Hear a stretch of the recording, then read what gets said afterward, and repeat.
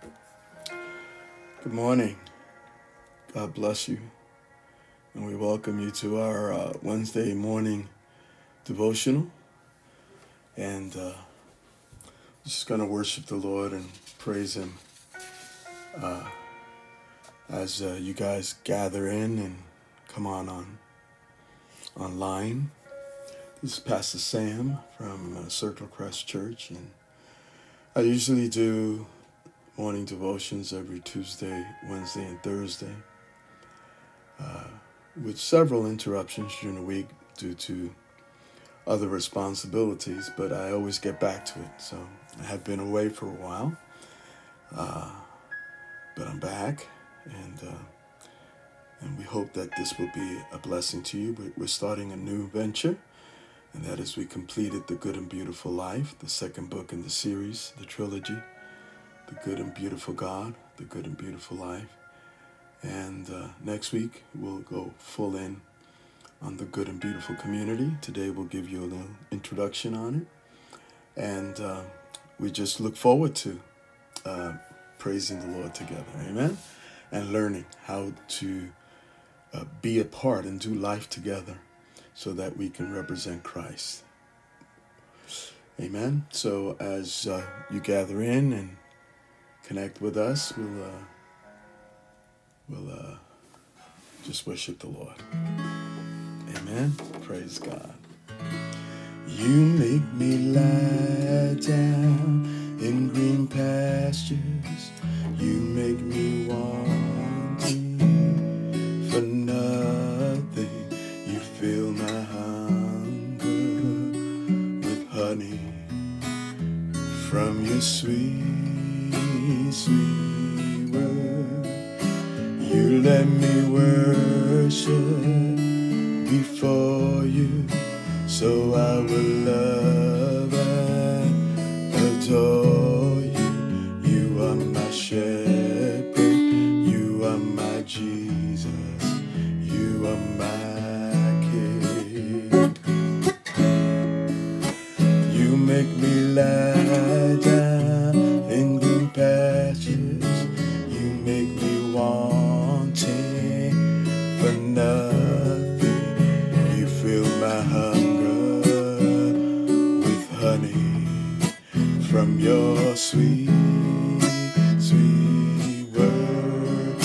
You let me worship before you, so I will love and adore you. You are my shepherd, you are my Jesus, you are my King. Hey, you make me lie down in green pastures. You make me wanting for nothing. You fill my hunger with honey from your sweet, sweet word. You let me worship before you, so I will love and adore you. You are my shepherd, you are my Jesus, you are my King. Oh, the glory of your presence. We, your temple, give you reverence. So arise to your rest and be blessed by our praise as we glory in your embrace, as your presence now fills this place. Oh, the glory of your presence. We, your temple,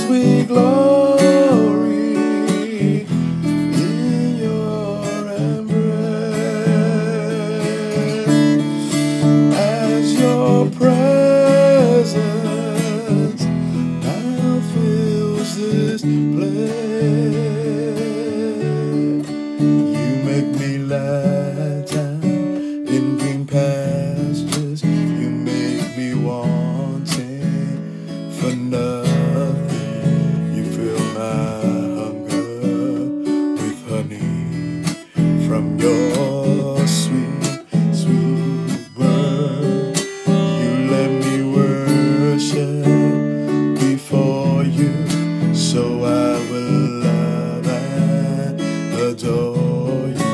You are my shepherd, you're my Jesus, you are my King.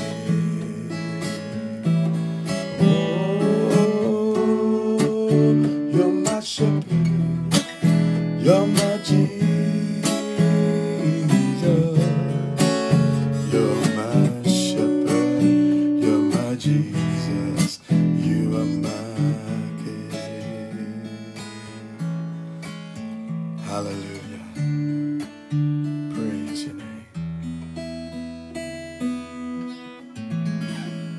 Praise the Lord. God bless you all, and welcome this morning. I see a few of you were on, and I'm glad that you're on. I mean, I would do this program whether anybody were on or not, but it's so much better, and the fellowship is felt. So thank you for coming on. Good morning to all of you. May you have a blessed day, and I pray God's blessing and strength be upon you as you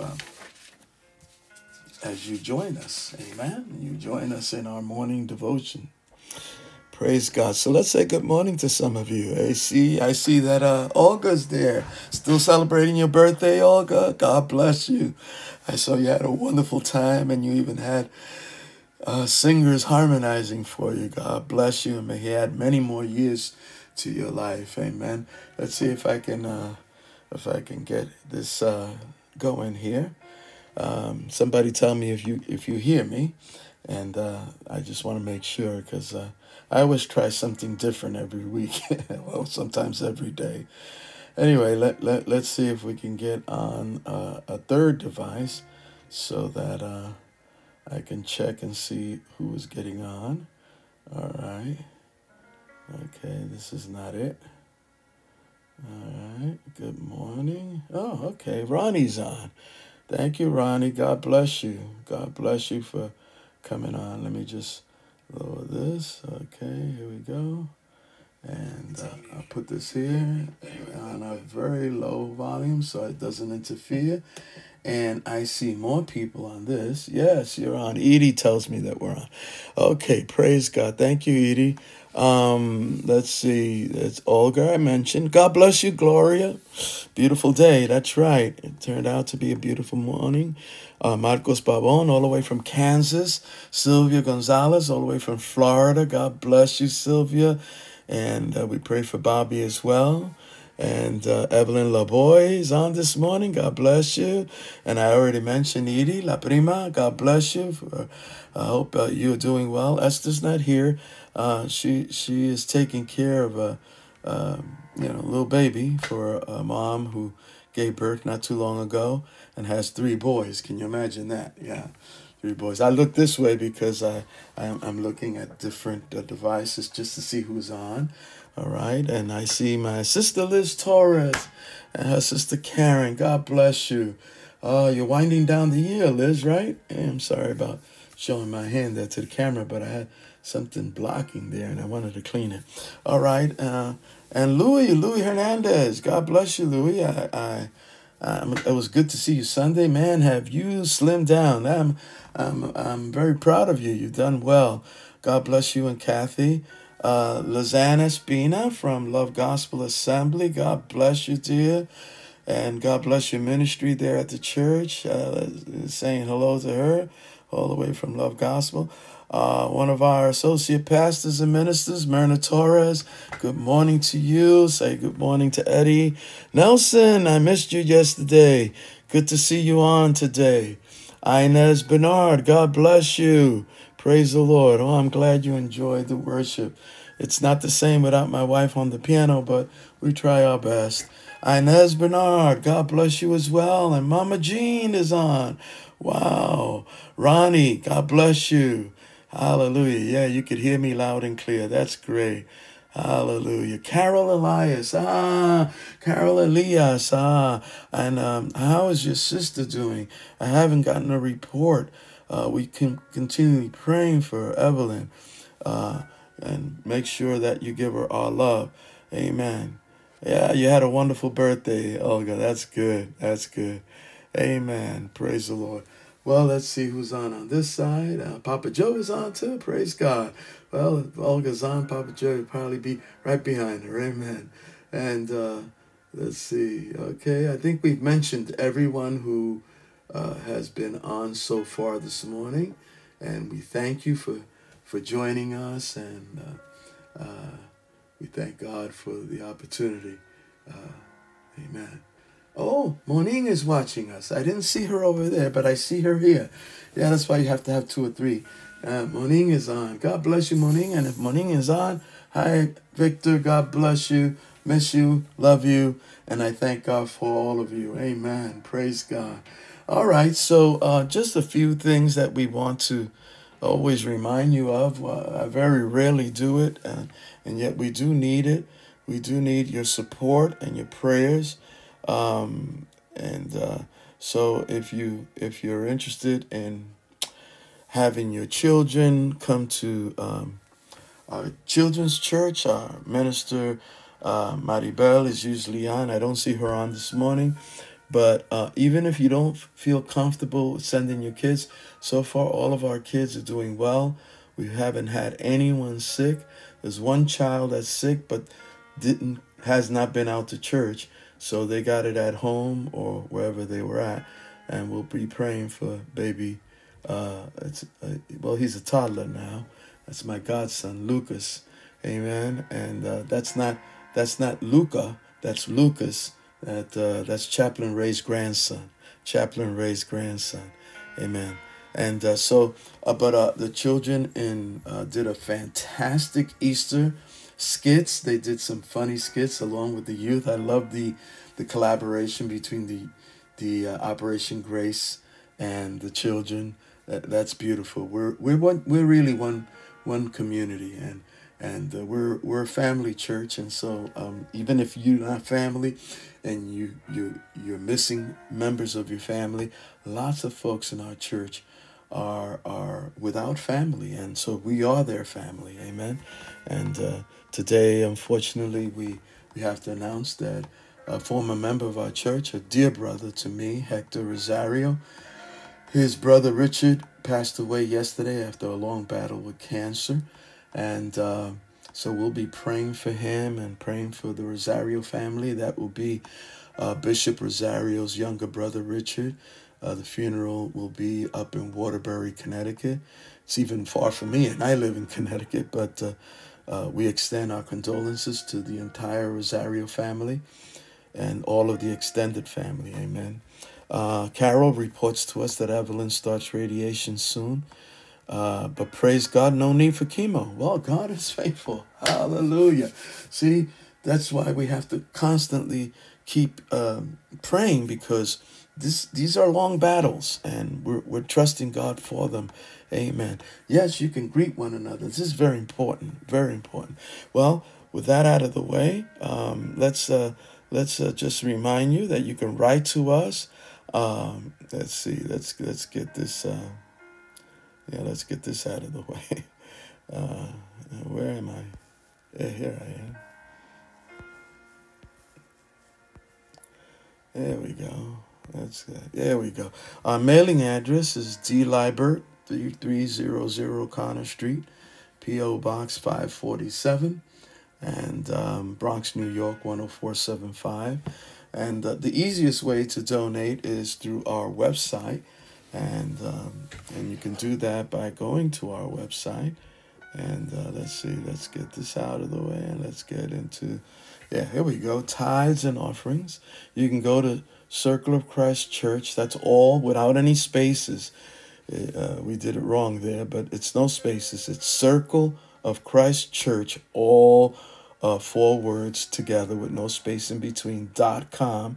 And then you could do a / and type in donate, and that will bring you right into our giving portal. And you just type in what it's for. If it's a donation, if it's for faith ministry, if it's for the food pantry, if it's for Bibles, if it's for the children's ministry, if it's a tithe, if it's a general offering, whatever you designate it for, that's the way it will be used. And so we appreciate all of your support. You know that I very rarely come on here asking for support because I completely forget most of the time. I'm just here to give and give and give. And but every so often, we need to remind you that it is more blessed to give than to receive. The church always appreciates your support, okay? Good morning to Paula. She's on. And if Paula's on, then we believe that Frank is on. Praise the Lord. Okay, so here I am back here. And we are expecting a tremendous blessing this week, as always. Friday, our Operation Grace gathers. That's our teens ministry, and they're led by several ministers. One of our youth ministers, Andres Rodriguez, and Amy Morales, and very often our youth pastor is there, Pastor Gary. And I see that he's watching. Look at that. Perfect timing. Gary just mentioned your name. Amen. Just announcing Operation Grace on Friday. And this Saturday, very, very important. This Saturday, we will be having the Men's Fellowship. The Men's Fellowship is this Saturday. And somebody tell me what time it is, because I can't look it up because I'll ruin everything that I set up here so far. So I always have somebody who knows that puts it on. The Men's Fellowship is this Saturday. It's posted, so you can see it on our website and also on Facebook. On Facebook, that's the easiest place to find it. If not, then you can contact Pastor Jay Ramos, and he'll let you know. Okay, so Gary rescued me. Thank you. 11 a.m. 11 a.m. This, and it's in person. Usually they gather on Zoom, but this will be our first in person for the Men's Fellowship. So all the fellas out there, single, married, whatever, you show up. This Men's Fellowship is at 11 a.m. as Gary so kindly updated us, and so we expect the men to show up. Amen. Okay, so praise the Lord.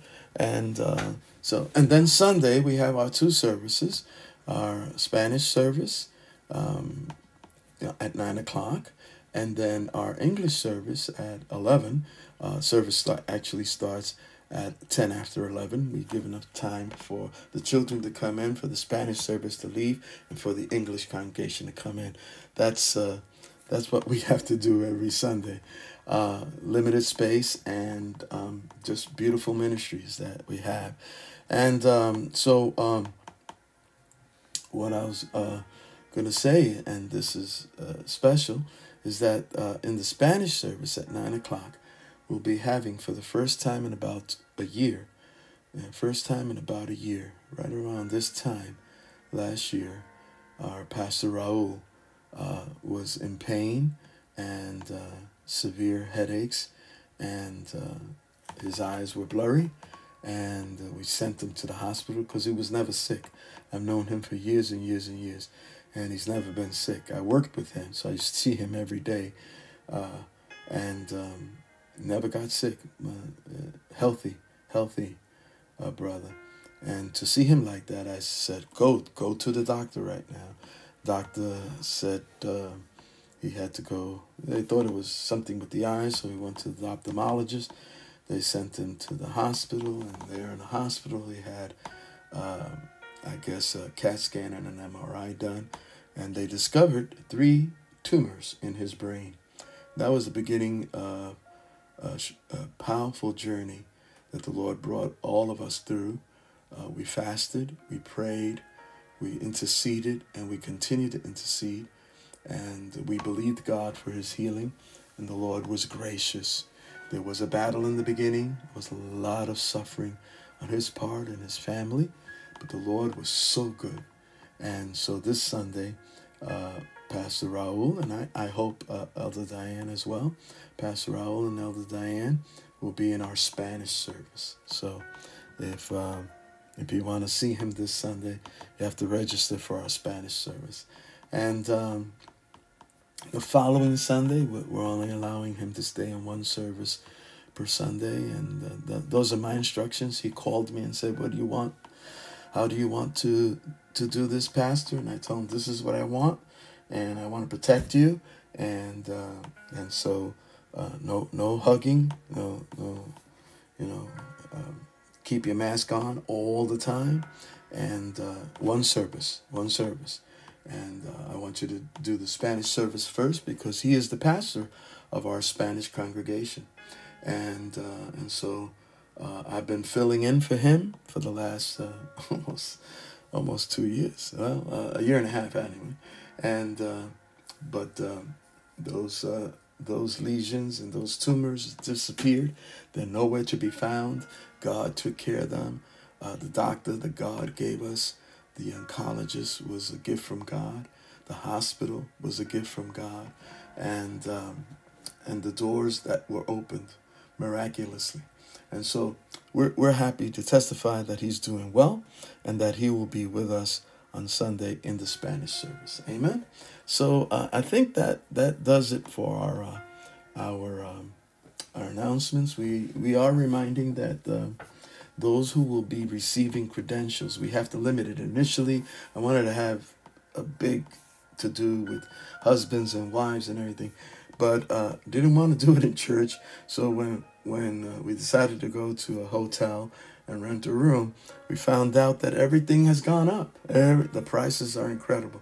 So yesterday we secured the place, and we could only have the actual candidates who are going to be receiving credentials. I'll be getting in touch with all of those candidates via email, so be aware that I'm going to be reaching out to different sections, different groups who are receiving different credentials with some of my expectations, and then we'll tell you a little bit more. We had hoped, and we had actually confirmed Reverend Dr. Alfonso Wyatt to minister to us. Unfortunately, there's been a death in the church family, and they're having the memorial on that day, and they have assigned him the responsibility of leading the memorial service. And so having been part of so many of those, I practically have become the funeral pastor of the Bronx, because I've done it for other churches and for people all over the place.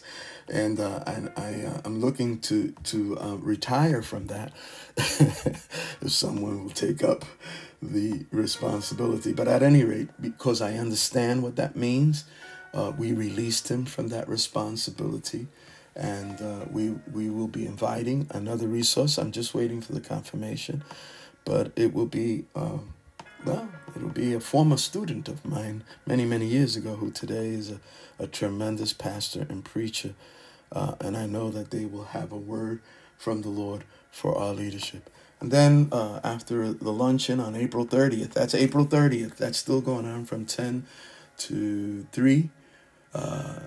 From 10 o'clock in the morning till 3 o'clock in the afternoon. We'll be having a continental breakfast and then a luncheon. And then after the luncheon, I will be addressing all of the leaders, and we will be doing a commitment, a covenant commitment service, where we stand and declare that we will commit ourselves to the service of the gospel and to the service of our church family, Circle of Christ Church. So that's on the program, but then on May 22nd is a very special day, and we're hopefully going to expand and add some seats and see if we can sit tightly together and make sure that nobody who's sick comes. But we want to create room and space for the family of those who are going to be installed. There's a few who are going to be licensed ministers, others who are going to be installed as youth ministers, and others who will be installed as teaching elders, missionaries, and deacons. And so those are our those are our members who will be installed. Praise the Lord. Amen. Okay, so let's just get ready for the lesson. Okay, I'm sorry to announce that I will not be doing the devotional tomorrow morning. I had committed myself and I forgot, and then I saw it and there's a member of the church who will need transportation, a long distance transportation for a very important medical appointment, and so I won't be able to meet tomorrow here, but we'll get to the good and beautiful community and fly on next Tuesday. So please note that, and so you won't get a notification that I'll be on live, because I won't be. I will be on the road traveling long distance. Okay, all right. So praise the Lord for the opportunity. Let's just praise God, and let's before we do the teaching, let's pray. Let's seek God's face. Amen. Father in heaven, we worship you. We glorify your name. You are worthy to be praised. Hallelujah. Lord, we present to you. We present to you the Rosario family, oh God, who yesterday, oh Lord, said farewell to their brother Richard. We pray, oh God, for his family, his immediate family, wife and children, and brothers and sisters, and those who loved him, his nephews and nieces. And we just pray, oh God, that the consolation of the Holy Spirit will be upon them in a very, very special way. And that, oh Lord, oh God, that every family member would receive a grace, that your name might be glorified, and that someone will draw closer to you, even give their hearts to you, oh God, by way and by virtue of the services that will be held in honor of our brother Richard Rosario. And so, oh God, we thank you for that. And Lord, we pray for Evelyn, oh God. We thank you for the good news that chemo was not necessary. And so we pray, oh God, that as she begins the radiation treatment, that she will experience the same experience that our brother and Pastor Raul and our sister Evelyn and many others who have experienced the healing power of your grace, even in battling cancer. And so, Lord, we pray, oh God, that Evelyn will be strengthened and helped through this journey, oh God. Bless her loved ones and her family, oh God. And now, Lord, we return to you and we ask you, God, for that anointing that facilitates the proclamation of your word, the teaching of your word, and help us, oh God, to apply the word in such a way that we will experience change in our lives. Lord, we ask you to forgive us. Forgive us any wrongdoing, any short-tempered, any word that was, oh God, hurtful. We ask you to forgive us and to cleanse us from all unrighteousness, and that we would, oh God, just draw closer to you and learn to be more patient and tolerant and forbearing. And Father, that we might be a better example of who you are, oh God. May your kingdom come and your will be done on earth as it is in heaven. Oh God, and deliver us from all the evil, everything that could come against us, every opposition against us. Those that are at work right now, those that are at home, those, oh God, who are at a medical appointment, wherever they're at, whether they're in a car or in a bus or on a train. Lord, you be with them and protect them. Oh Lord, we give you thanks. We ask you all of these things in Jesus' holy name. Amen and amen and amen. Praise the Lord. Thank you, Lord. Amen. So we see Mercedes is on. God bless you, Mercedes. She's also celebrating her birthday, and so we want to say happy birthday to her. Her birthday was a few days back, but you know, when you reach a certain age, the whole month is your birthday. At least I like to think that. Amen. All right. So let's see if we could put our Yeah. There we go. And here we go. So we're going to give an intro today, an introduction to the good and beautiful life. Yesterday we sort of summarized the good and beautiful life. Now, I'm sorry I misspoke. We're going to give an introduction to the good and beautiful community. The good and beautiful community. Amen. So, hey, hallelujah. Praise God.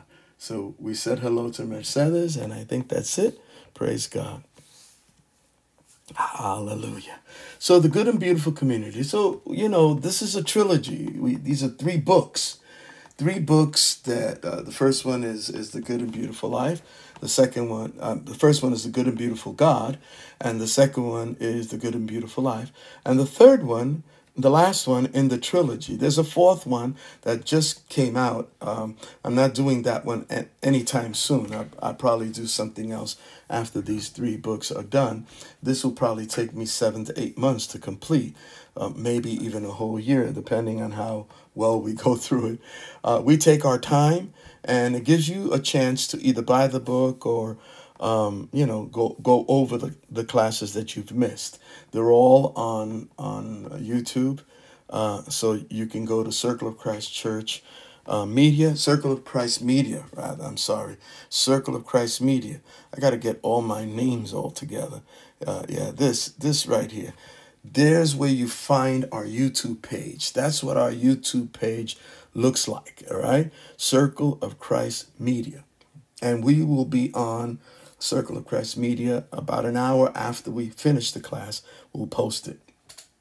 Amen.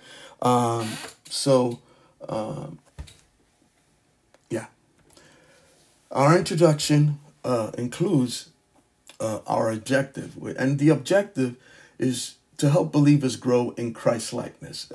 This is really an apprentice series on being transformed into the image of our beloved Savior. That is our destination. Our destination is to be like Jesus. And so the progressive sanctification is the work of the Holy Spirit, applying the work of Jesus Christ through the use of God's Word and His Spirit. We are being transformed from glory to glory into the image of our beloved Savior. And so the goal in all of these classes is to allow God to change us. Transformation is the key word. I like transformation better than reformation or other words that may almost sound like an improvement. No, we don't want an improvement. I want Sam to die and for Christ to live. And so we're really looking for the ultimate transformation is that last part of sanctification, which is called glorification, where our bodies are changed and we will receive a new body. And in that body, we will not have any illness, nor will we have the propensity to sin. In other words, the sarx, the flesh, the old nature that was affected by Adam and Eve's disobedience. The formula that James Bryan Smith, and that's the author of these 4 books, and in this case, these 3 books, he has a formula that he carries through all 3 books. And that formula is mentally, the changing of narratives. We have an idea of who God is based on some Sunday school lessons and some things we heard and even from our own studies. But it's not exactly the narrative that Jesus speaks of. And so we have a mishmash or a combination of, our own philosophy, worldly philosophy, other people, our parents, mostly influential when we're very young, as our mothers and our fathers. And we look to God as a father. So our earthly fathers have a big role to play in how we see God. Some people are very, very fearful of God to the point that they won't have anything to do with it. Same thing with the Holy Spirit. They either came out of a very strong extremist, full gospel churches where there's some spooky stuff that goes on, or they came from a very, very, very staid and very mellow and very quiet, and so anything that says amen or hallelujah or even raise the hands is, ooh, what are they doing? So, our mindsets view God from the lens of our experience rather than to view God from Jesus's word, because the Bible says that Jesus is the only way to know the Father. To know the Father is to know Jesus, and to know Jesus is to know the Father. So we need to change our narratives. The narrative is the way we think about God. If we think about God as a heavenly Scrooge that doesn't really care for us, then we don't really pray that much. We're not even looking forward to approaching him. If we look at God as a rescuer, then we only go to him when we're in trouble. And that's it. And then once we're out of trouble, we forget him. And so we don't know who God is unless we really get to know Jesus. Jesus is the one. He's the way, the truth, and the life. No man can come to the Father except by him. And no man has seen God at any time except he who is in the bosom of the Father. He who's in the heart of the Father. He has revealed him. He has explained him. He has directed our knowledge to knowing God through the eyes of our Lord and Savior Jesus Christ. So that we need to compare the way we think about God with what Jesus says about God. And that's what the entire first book is all about, the good and beautiful God. It challenges the false narratives that we kind of just took in, and we put them side by side with what Jesus says about his Father. And then we find out that that's a different God than what we thought. Then not only the formula it challenges us mentally, but it challenges us physically. We need to practice what we call soul exercises or spiritual exercises, such as fasting, praying, silence, retreats, giving, those things, study of the word, reading of the word, silence, memorization of the word, all of these soul exercises, spending a day not gossiping, spending a day without lying, spending and really trying never to judge, spending a day blessing people rather than cursing them, loving your enemies and blessing them.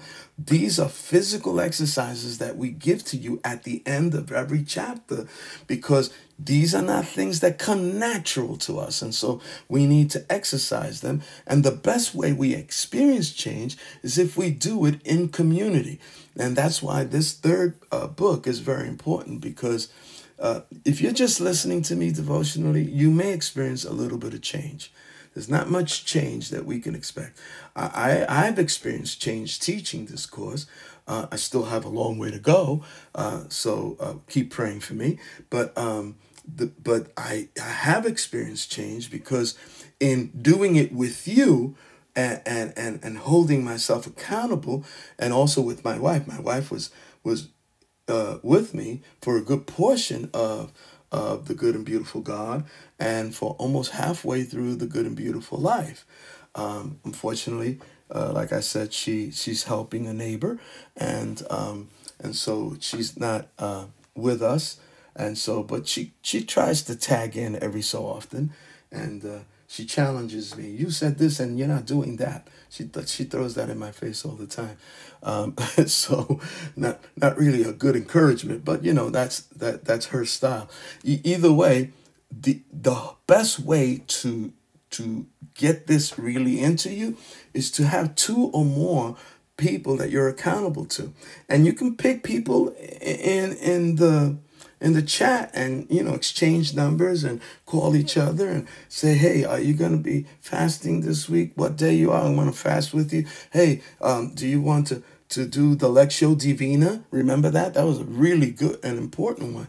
Hey, we want to spend some time interceding for people, and you get people to do it with. And of course, on Tuesday nights we do Bible study, and there's some other studies that are going on through, and they'll be coming up. They're not really ready yet, but they'll be coming up through Zoom.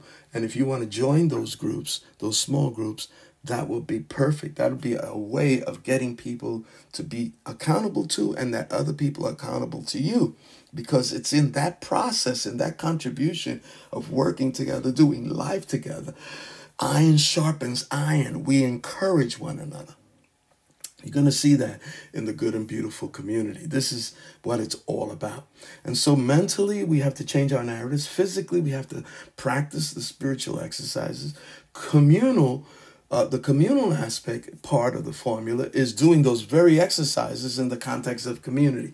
So if you're just doing the exercises by you, yourself, and I, in other words, alone, then that will help you change, but it won't help you change as much as if you do it with two or more others.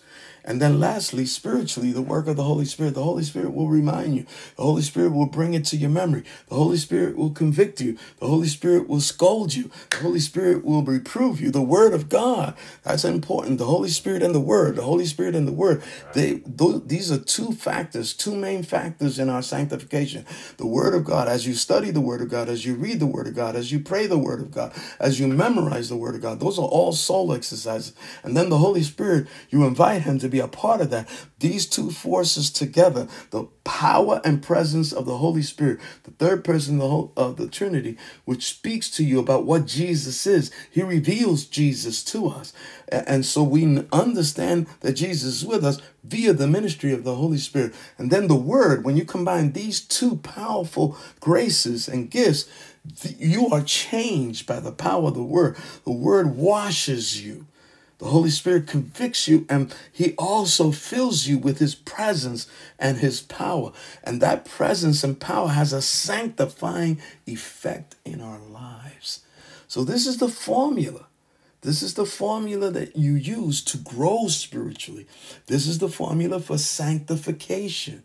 This is the formula. Submission. Submission is a soul exercise. Who do you submit to? You submit to your elders. You submit to your pastor. You submit to your leaders. And you submit to your parents. You submit to each other if you're husband and wife, because the Bible says that a wife should submit to her husband and the husband should submit to his wife. And we submit to one another. It's not just one way. And even our children, if our children correct us, and very often they do, we tell them not to do this, not to do that, then we blow it while we're driving the car and they say, "Ooh, Daddy, you did that. You know, you're not supposed to." Well, that's the point where you have to submit to their leadership. They led you into correction, and you have to accept it and say, "You know, honey, you're sorry. I'm right. You're right. I'm sorry. I shouldn't have said that, or I shouldn't have done that." And that's how you grow spiritually. If you don't have that, if you're a lone ranger, you're not growing. You're not growing at the degree and level that you should be. When you are being mentored, when you have a mentor who's discipling you along with two or three others, you will grow exponentially. You will grow much faster than alone. And unless you are very, very disciplined, you really, this is why we find that people are in the Lord 20 and 30 and 40 years, and they don't ever develop the gifting and their ability to minister the way that God intended them to, because they're not doing life together in a community. All right. So that this is basically the essence of the good and beautiful community, is that what we call the church, the fellowship of the believers, is a agent of grace for sanctification. The highest possibility for change. What is the highest possibility for change? When these activities are done in groups of two or more under the guidance of the Holy Spirit. See, it's not enough to just be in a group. Let's say you have a group of 5 people and you're studying the book of James or the book of Romans for sanctification. You're studying sanctification. But that group is not led by the Holy Spirit. Then you can end up being in debates or just talking. You drop the Bible and start talking about the news, and there's no growth taking place. So these groups have to be led by the Holy Spirit, and the mentor or the one who's discipling has to be a spirit-filled person, a person who is well prepared to lead it. Well prepared to lead it. Very often, and it happened yesterday, that in some of the points that I'm teaching, I almost felt like preaching it, and there was a preachy aspect, a preach-teach aspect to it, the anointing to really emphasize it, because these things should be life-transforming. They should be life-transforming. So these activities that are done in groups of 2 or more under the guidance of the Holy Spirit prepare us for the highest possibility of change. And oh, my brothers and sisters, do we need to change? The 3 core books of the Apprentice series follow a logical progression. The first book, The Good and Beautiful God, deals with our God narratives and our thoughts about God. And book 1, the premise is that our thoughts about God must be aligned with Jesus' thoughts about God, or we will start going in the wrong direction. Once people have fallen in love with God, with the God that Jesus reveals, then we are ready for the second book in the series. And the second book in the series is the one we just finished. It's called The Good and Beautiful Life.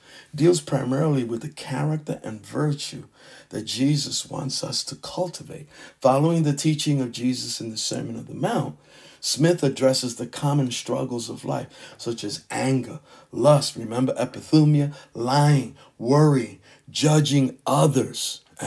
So when we dealt with the good and beautiful life, we found out that some of the thoughts that we had about those things were wrong, or the emphasis was wrong. We were looking at the speck in our brother's eye and not taking into consideration the beam or the log in our own eyes.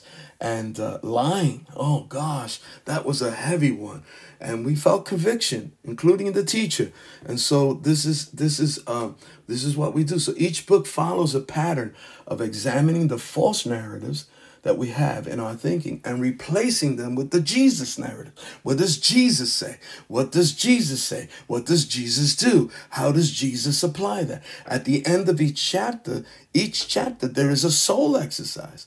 We asked you to do these exercises to help the narrative change who you are. And so when the soul exercise is done by yourself, you can experience some change, but it's limited.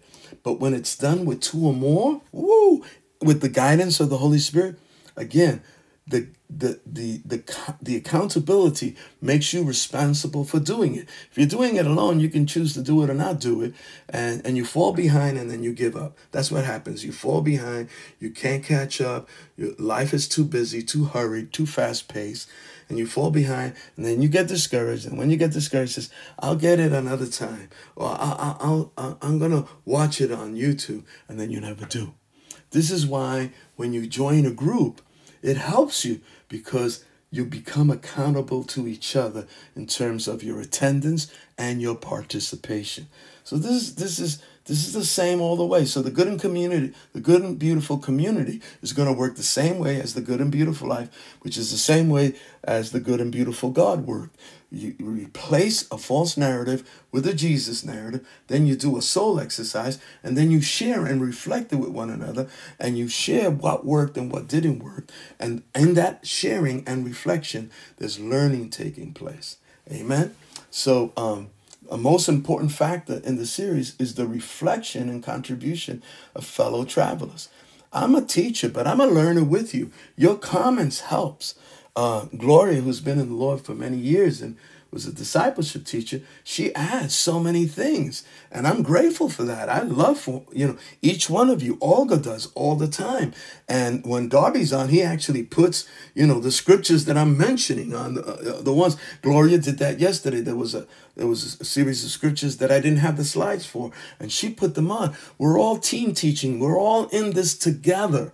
And when each part, that's what Ephesians 4 says, when each part contributes of its own, the body grows. We can't grow unless we're part of a body, because what's growing is not you. Your index finger is not growing by itself. Your index finger is growing along with the thumb and the middle finger and the ring finger and the pinky and the hand and the arm. See, it's all growing together into the head, and the head is Christ. We are the body, but he is the head. We are the body, but he is the head. As we each give of our part, we contribute to its growth. So you can't do this alone. You can't isolate one part of your body, one member of your body, and expect the rest of the body to receive that contribution if you're out there by yourself and not sharing with anyone. We must attend. We must be part of a fellowship that takes attendance. And I don't mean actually like in school, but hey, sister, I didn't see you last week. Oh, and I don't see Joe. I'm going to give him a call. and you find out that Joe is sick, he's actually in the hospital. You call the pastor, you call the visiting missionary. And that's where the body ministers to each other rather than all falling on the pastor. There's no way I could pastor this church without the ministry of the body. This is called body ministry. And growth is not determined by the amount of scriptures that you know by heart or the amount of degrees that you have in theology. Growth is determined by your contribution to the body of Christ. And the more that we are connected to the head, and the more that the head is able to tell us what to do, the growth of the vision determines the growth of the church. And the growth of the vision is determined by the contribution of each individual member. And so this is the most effective way. And so when the contribution of our fellow travelers in the journey towards transformation comes, we do not change unless we are accountable to one another. And that's the most effective way to experience transformation. So if you're like Gloria, she's blessed. She has a place to live in Florida. She has a place to live in New York. That's a blessing. God bless her for that. What does that mean? It means that she has to have a church fellowship in Florida, and she has to have a church fellowship in New York, because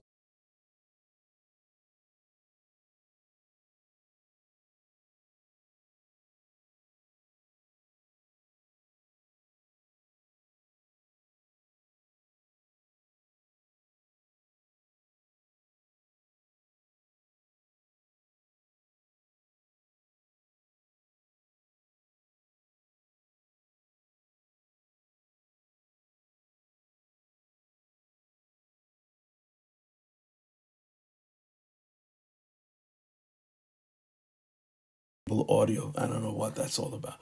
But anyway, we won't trouble. I think you all are hearing me. So the four on the bottom, these four says basic formula for transformation is narrative, exercise, community, Holy Spirit. Got to change the way we think.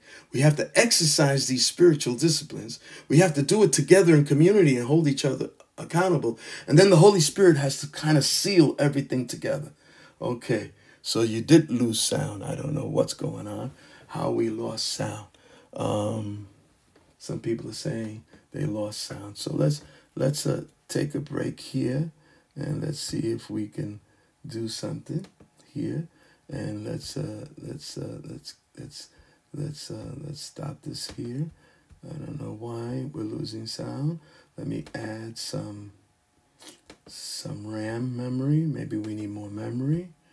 Okay, and let's get out of here, and let's get here. Okay, all right. Okay now. Okay. Oh, Enid is on with us. God bless you. Well, thank you, Enid, for letting me know that the sound came back. All right. I needed to add a little bit more memory. There's so much that has to do with these productions. Trust me on that. All right. So the four factors were narrative. Let's see if I can remember them by heart. Narrative, spiritual exercises, and community. And then the Holy Spirit gels it all together, right? And book 3, which is what we're going to be starting next Tuesday, is the good and beautiful community. Let's see if I can show it to you. It'd be great if you get it. Let's see. Yeah, I'm looking there. That's the name of it. The author is James Bryan Smith, and the book is called The Good and Beautiful Community. And it says, Following the Spirit, Extending Grace, Demonstrating Love. Wow, what a great book, okay? So it would be great if you got it, because then even if you miss a session, you're reading it, all right? And you'll finish it before I finish it, because I take it very, very slow. So you'll get each chapter 2 or 3 times. And that's really the benefit of having it here. So God bless you. Hey, Titi Doris is here too. God bless you. And Mother Wildflower Seeds, that's Enid. Enid, she has that wonderful moniker. All right. So the third book, The Good and Beautiful Community, we're going to examine the second part of the greatest commandment. But the greatest commandment is, thou shalt love the Lord thy God with all thy heart, with all thy soul, with all thy mind, and with all thy strength. And then the second commandment, you should love your neighbor as yourself. So the second commandment is what this book is all about. How to love your neighbor as yourself. Loving our neighbors as ourselves. Okay, so love is the key word. I mean, there are three that remain at the end: faith, hope, and love. And the greatest of these is love. Galatians chapter 6 tells us that the whole law is fulfilled in love. Love is the most important part. Love God, that's your vertical relationship. Love each other, that's your horizontal relationship. So you have to have a vertical relationship of love and a horizontal relationship of love. So love is the key word, and since it's a verb, it speaks of action that we ought to take to love others. So we can't just say, oh, I love you. No, I mean, that's a nice term. It sounds really nice. And you feeling it, your heart is all swollen up, your hair standing up, and you get all these sentiments. Oh, how I love you. But the other person doesn't receive it unless that love is turned into action. You lend a hand, you pick them up, you visit them, you say a comforting word, you give them a word from the Spirit, you give them a scripture, you give them an offering, you bless them with something that they need. Love is the key, but love is an action verb. And the danger is that we create a works-oriented style of living out our faith and neglect personal piety. And you say, what is that? Well, there's a group of Christians, mainly evangelicals and Pentecostals, that don't really want to get into helping people socially. They are against social justice, and I know why. Some of them are against the philosophy of social justice warriors in the secular world. Well, we're not talking about social justice done by unsaved people. I'm talking about social justice done by the saved people. That's the story of our nation. The story of our nation is that Christians were so socially integrated into society that they were the ones who started schools. They were the ones who started pantries. They were the one who started settlement houses. They were the one who started hospitals and clinics. See? And so that later on the government, took over those services, and maybe they were better off when the church was doing it, but the church is not doing it anymore. Some churches are, but not many churches are doing it anymore, and it's not cost effective. It's talking about millions and millions. We're talking about a greedy society, a society built on unrestrained capitalism. Means that in order to provide those services, you have to charge people an inordinate amount of monies that they cannot afford. So that's not the charity that is spoken of in chapter 13 of 1 Corinthians. So we have a church that is only interested in you making a decision so you can get to heaven. Who cares how you live here on earth? If they kill you, die. If you die of something, die of hunger, whatever, sickness, as long as you're saved, you're going to heaven, and, who cares? That's the wrong attitude. Jesus cared because he became a human. He came into this world and suffered what we suffered. And part of his redemptive work is to become a partner in this situation, okay? So the danger is only preaching the gospel for a decision and letting people starve. But the book of James just knocks that right out. It says, show me your faith by showing me your works. See, if we're only focused on personal piety, praying and going to church every day, wonderful things. Personal piety, that's what personal piety is. I'm working on me getting right with God. Never mind helping others. I got to help myself. Well, it's a very self-centered, and you don't really get right with God by becoming so concentrated on yourself. And so it works backwards. When we get into God, he makes us into others. He drives us into helping others. Something beautiful happens when you minister to people. The anointing that's flowing out of you to bless them is also blessing you. That word which is sanctifying them is also sanctifying you. So that is a two-edged sword. Amen. So the danger is that we create a piety, personal piety oriented Christianity at the expense of never doing good works. The opposite is just as bad. When all we're doing is giving out food, we never pray, we never do Bible study, we never check ourselves in the mirror and find out if we're growing in the Lord, but we're giving out and we're giving a lot of money to the church. So that we cannot, it's not either or. And that's what's wrong. The church in America has either opted for all social justice or all personal piety. And it's not either or, it's both and. It's a personal piety that is so intimate with Jesus that you flow outwardly the way Jesus would. And you would be caring for the widows and the orphans and for the poor. You would be loving on them. You would be concerned about their welfare. The Sermon on the Mount challenges and presents the heart of the matter. What Jesus is saying is that the heart matters. And so in Matthew 6:5, when we read, and when you pray, you must not be like the hypocrites. The hypocrites are the people who call themselves the most holy, the Pharisees. The word Pharisee means the sanctified ones, the separated ones. So they were so holy roly that they were proud.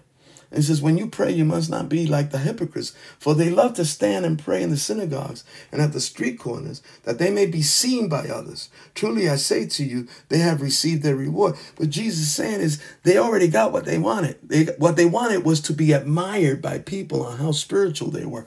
But God was not impressed with that.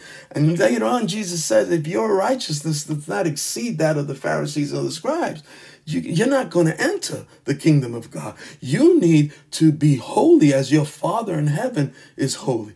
What is Jesus saying? He's saying the heart of the matter is that for Jesus, kingdom living is a matter of the heart.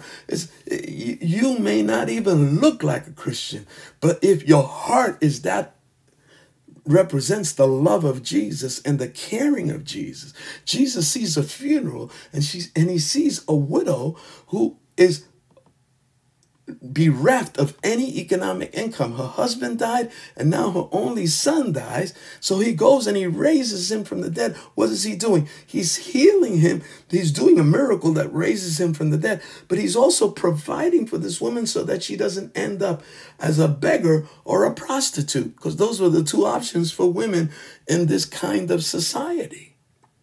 And so Jesus is doing both. And not either or, but both and. And we need that type of Christianity. Certainly the Circle of Christ Church sees itself this way. As I see it personally, James Bryan Smith doesn't say this, but as I see it, the problem of the church in America is an emphasis on either side at the expense of the other. Either they're so focused with personal piety and getting people to make a decision for Christ that they neglect the social ills. Or we major in social action without any regard for the soul. Neither one is right. We must strike a balance. And so kingdom Christianity of generous giving and deeds of relief should flow out of our personal devotion to Christ. It should be my time alone with God, my time alone in the Word that should turn my heart soft and tender for those that are hurting. That my eyes would be his eyes, that I would see the way Jesus sees. He loves sinners. He was criticized because he hung out with the weak, with the feeble, with the unrighteous. Yeah. And we want to be more like Jesus. So we're going to be criticized when we flesh out a Christianity that does not side with one or the other, but brings both challenges in every direction to meet the social, physical, spiritual, emotional needs. A holistic gospel, a gospel that brings social reform, but not neglecting the call to repentance and turning your heart over to Jesus. Those are very important. Now, let's look at two verses that we constantly use, and we had to learn by heart, right? Gloria reminded us that these verses were required memory verses for anyone to graduate from discipleship in Love Gospel Assembly. I started the discipleship program in Love Gospel Assembly. Before I came on staff, there was no Sunday school, but no discipleship. I started the discipleship program, and it probably was the most effective factor in the amazing growth of the church. We always had great evangelism because we had a great evangelist, Pastor Jerry. Later on, Bishop Jerry was perhaps one of the best evangelists that I ever worked with. I don't think I have ever heard him make an altar call where someone didn't get saved. He had that knack. He had that ability. He had a grace. He had a supernatural grace. But we had a leaky, we had leaks in the church. When I came on, we had people getting saved and running out, getting saved and leaving, getting saved and leaving. And so we started a discipleship program. And I reformed it 2 and 3 different times. And we had different people leading it for me. Louis Hernandez, not the one who's there, Pastor Rosalie's brother, was our first director of discipleship. Then after him, it was Pastor Dan Livingston. I used to be his pastor at one time. Now he's my pastor. How do you like that? Yeah, I put him over discipleship. And after that, it was Stevie Carrion. And after that, it was Dorothy Lewis. Can you believe that? I used to be Dorothy Lewis's pastor. And then she became, Reverend Dr. Dorothy Lewis in charge of Antioch. I started Antioch, but she kept it going. And now, in her absence, I don't know who's in charge, but it's still going. Praise the Lord. So what we're saying is, my friends, you don't have to squash one thing to do another. You can do both. In Ephesians 2:8-9, look at this verse. This is a very common verse. For by grace you have been saved through faith. And this is not your own doing. It is a gift from God, not a result of works, so that no one may boast. We are not saved by any of our good deeds. Boom. That's the one we always quote. Oh, no, this social action emphasis, that's a works-oriented gospel. People are unsaved and they're giving out food. They're unsaved and they're giving out, needles. Yeah, I work with that. I work with giving out needles. Why? They're going to shoot up drugs anyway. Instead of spreading AIDS, you're going to offer. Yeah, it's crazy. But the government was doing it. We got hired to do that. And you know what? It was beautiful because we gave them the gospel. And many of them left drugs and didn't need the needle because they received Jesus as their Lord and Savior. You don't have to be a blockhead. You can use anything that God provides for you for the gospel. You can. It's just a matter of creativity and anointing. But here it is, very clearly, right? Valerie taught discipleship class. That's right. And yes, we did grow in leaps and bounds. The curriculum, the Lord's voice cries to the city. Yes, that was part of I had to write a chapter in there.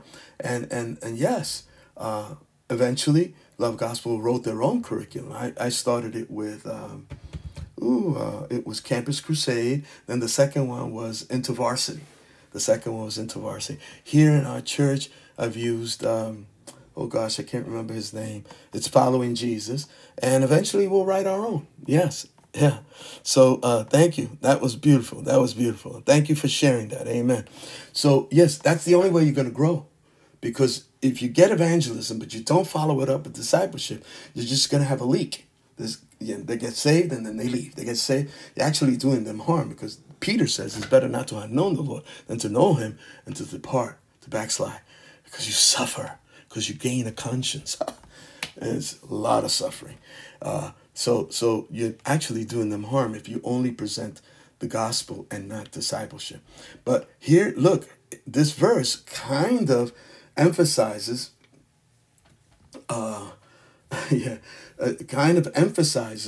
just salvation, and we're not saved by any of our good deeds. And it's true. Paul is saying clearly here that your good works does not save you. What saves you is Jesus. Jesus is the Savior, not your good works, right? So what saves you is you're saved by grace through faith. That's what we read. But we failed to read verse 10. There's 3 verses there, not 2. So let's look at verse 10. And look at what it says in verse 10. For we are what he has made us, created in Christ Jesus for good works. For good works, which God prepared beforehand to be our way of life. I love that. That's from the New Revised Standard Version, an excellent translation. The New Revised Standard Version. Look at how I emphasize it, and I made it bold, and I underlined it in italics. For good works, which God prepared beforehand to be our way of life. So we are saved by grace, but our way of life should be good works. Look at that. We are saved by grace, but our way of life should be find the good works that God prepared before you were born. God made you for a purpose. God saved you with meaning and purpose in mind, and he set up a track for you.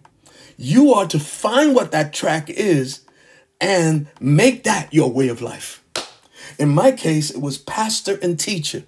And because I found it and I went to school for it and I allowed myself to be corrected through it and allow myself to be challenged for it and accountable for it, now I am harvesting and gathering all the benefits of that dedication, because what I'm doing right now through these 3 devices and these microphones and these, all the other stuff that's going on, what we call Wi-Fi and internet, all of this, I was created for this. This gives me the greatest joy. My wife says, well, why is it that you love this so much? She doesn't understand. I said, I was made for this. When you find what you're made for, there's no greater joy than doing what you're supposed to do. So to me, it was not a harsh or difficult or tiresome duty to be on 2 and 3 times a day, every day during the pandemic for months. No. If anything tired me, it was not that. What tired me was the inability to visit people in the hospital, to bury people, to do very limited funerals. Why? That killed my heart. To know that my sister died of it, my brother-in-law died of it, and even recently my brother died of it. 3 immediate family members. That's what wore me out. And that's why the church felt, hey, slow down, limited to just 3 days. And listen, man, I've been wanting to add more days, but we do because now we have, we have other people doing it. And the word is getting out in ministry. And we're going to add small groups that are done by Zoom. It seems to fit the New York style of life anyway. So, and it's safe. And, but we're hitting the streets. Oh yeah. Good weather's coming. We're out there giving out tracts. We're out there doing our good works, giving out food every Wednesday, giving out food, ministering evangelistically, back to school, all those things. The faith ministry, ministering to the homeless in the street, ministering to the homeless at night. That's going to come as the weather gets better. We'll be out there at midnight. Why? Because that's where the people are. That's where the hurting are at, right? And so we were designed for those good works. So while I'm not saved by my good works, if I'm saved for good works. So we can't get around doing good deeds. We can't get around it. We're not saved by it, but we're saved for it. And it should be our way of life. Ooh, heavy, right? So to strike a balance, we must read all 3 verses together. So let's read it all together, again from the New Revised Standard Version. For by grace you have been saved through faith, and this is not your own doing. It is the gift of God, not the result of works, so that no one may boast.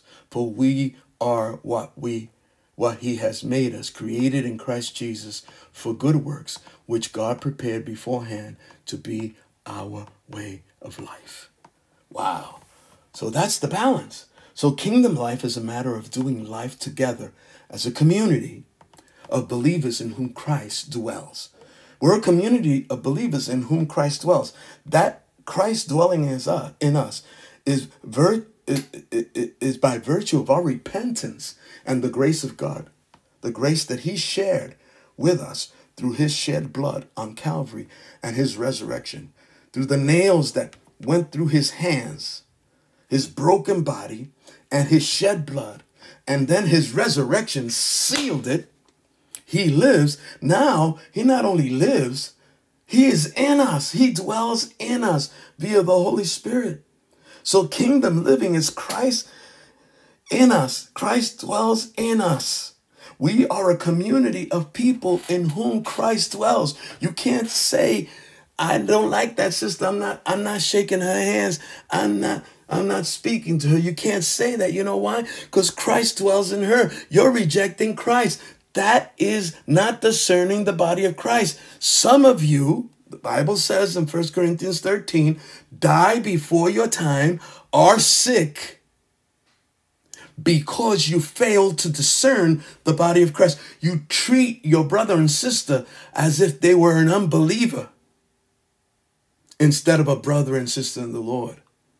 You fail to recognize that Christ is in them. That's why we have to respect one. We can have differences of opinion, but we cannot lose respect. Kingdom life is a matter of doing life together as a community of believers in whom Christ dwells. Okay? Christ dwells in us. We dwell in Christ. Christ dwells in us. The kingdom of God resides in us. We are part of that kingdom of God. The kingdom is not in trouble, and neither are we. So Christ, the kingdom life is a matter of doing life together as a community of believers in whom Christ dwells. And out of that personal and intimate relationship, actions, deeds, and works flow that counter the effects of the kingdom of darkness. The kingdom of darkness has young people killing each other. The kingdom of darkness has young people dying of AIDS. The kingdom of darkness has people dying of COVID. The kingdom of darkness has people transiting drugs, human trafficking, killing each other, stealing, racism, white supremacy, elitism, segregation in the church. It's so mind-boggling, because when we see the church in the book of Revelation, out of every tribe, out of every language, out of every nation, they all come and bow and worship the Lamb. And so everything, every effect that the kingdom of darkness has brought upon mankind, this is what John writes in his epistle. Jesus Christ has come to destroy the works of the devil. We're here to destroy the works of the devil. One of his works is death. But when we gain people for the Lord, we conquer death, because we are the people of the rising. We will rise again. Death is not the last word. And so, my friends, today's lesson is doing life together requires that we recognize that we all don't have the same gift. So we need each other. Yeah. Some are teachers, but some are not teachers. Some find it very difficult to communicate publicly, but they can do programs on computer that are amazing. They could type up and create beautiful literature with testimonies and give it out and lead people to the Lord. They can cook like you can't believe, and they can make food so well that people come and eat. And as they come and eat, you share your testimony with them and lead them to Christ. We don't all have the same gifts. It's in the variety and in the diversity of the gifts that the church grows, because each member is giving of his part. See, it's as Valerie gives her part, as Edith gives her part, as Gloria gives her part, as Liz gives her part, as Roseanne. Oh, wow, Roseanne, a dear friend, my dear sister. I miss you, Roseanne. Rosie Santiago. I got to call you. Could you inbox me your number? Yeah, I got to ask you a very important question, Rosie. Please, please. We grew up together. I love Rosie. I want to see her. Okay, thank you for coming on. We grew up together in Damascus Christian Church. That's beautiful. Praise God. Edie Serrano, she has gifts that she has to, as each one gives of their gifts, as Darby, as Mitch, as Gary contributes, then the body grows. Then the body grows. That's what Ephesians 4 teaches us. Okay? And so right now, we're just going to call it an end for this lesson. Again, I remind you that tomorrow I will not be on, but on Tuesday we'll be back on the air. And hopefully we will be able to, all of these are gifts. There's so many gifts. You can't even number the gifts. Every good gift comes from the Father of lights. Every good gift. Every good gift comes from the Father of lights. Every good gift. It's amazing how many people are just sitting on their gifts. Lord help us. Lord help us. Okay, let's turn to prayer and let's ask the Lord's blessing. Amen. We pray for the Rosario family, the death of Hector's brother, Richard. We prayed for Evelyn. Amen. So let's continue praying. We want to pray for Maria Valle, who is waiting. I don't know if Ronnie got any word from her. That's her comadre. We want to pray for Larry. That's a glorious friend. Is having a heart operation. We want to pray for Christine, who has a strange condition, an infection. Wanda, Daniel, Joanne James, who has a blood condition out in California. And we want to pray for the children in Peru. Amen. We want to pray for Anna Reyes. I haven't seen her here in a while, and I know that she's been dealing with a heart condition. So someone call Anna Reyes. Olga, give her a call. Find out how she's doing. Cookie Quinones, we always want to pray for Cookie. Amen. We thank God for Evelyn LeBoy, who is on. Amen. And we want to continue praying for Valerie's daughter, Josie. Amen. That God will help her. Pray for my niece and my nephew, the death of my brother. We need to pray for Pastor Jean's sister, Lydia. That's Paula's sister, Lydia. That God will heal her. Amen. Iris Velez, who's battling cancer. And she's faithful there every Sunday. Front row every Sunday with her oxygen tank. Every Sunday. Puts a lot of people to shame. Praise God. For Olga, who's going for a complete physical, pray that everything will be okay. For Ronnie's brother-in-law, Jose Torres, has cancer. It's affecting his eyes. Has tumors behind his eyes. Wow, that's tough. All right. Well, Pastor Raul had one on like that. And so we trust God. Eddie Kirkland, God bless you. A dear friend of Hustle, Glover, had a very intense motorcycle accident day before Easter. Lord, help him. Amen. Let's pray. Father, we just come to you in the precious name of Jesus. We thank you, Lord, for your goodness, your mercy, and your love. We pray for all of these that we have mentioned. You know them all by name. You understand the major needs that are here, oh God. Cancer, and cancer. So many of them, oh Lord. Father, Evelyn, we mentioned already. Maria Valle, oh Lord. Lord, for those, oh God, who, like Iris, who are getting treated. Father, in the precious name of Jesus. Cookie Quinones, Lord, she's gone experimental drug therapy because the protocol that they gave her did not work. And so, Lord, she's still battling leukemia. For our sister Gurley, who's still battling leukemia.